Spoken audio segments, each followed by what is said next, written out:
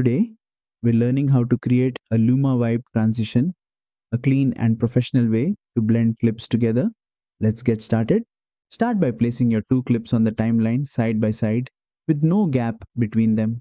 Open the effects library, search for Luma vibe, and drag it between your two clips on the timeline.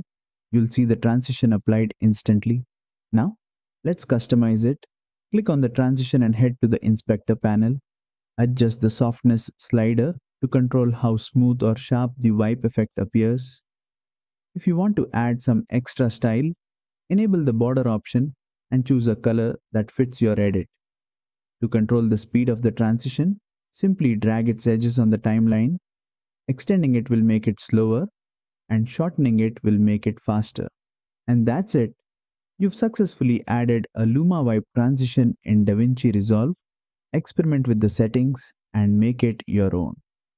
If you found this tutorial helpful, be sure to like and subscribe for more quick DaVinci Resolve tips.